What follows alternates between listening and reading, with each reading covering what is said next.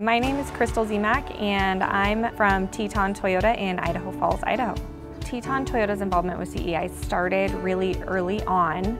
We in the automotive industry know that there's a need for skilled labor in the workforce because we hire a lot of automotive technicians. We're getting involved at a deeper level than we were before. It's a really viable career if they have the skills, so we're trying to help build a program where they can build on those skills. If someone works for us today and they want to advance, we'll have that opportunity available for them. Here at Teton Toyota, the feedback about the program is, when can I go? This program fits into College My Way because it is the employee's way, it's the technician's way of being able to further their education. If I was talking to the students who might be considering it, I would tell them that it's not a lot of upfront cost and it's flexible.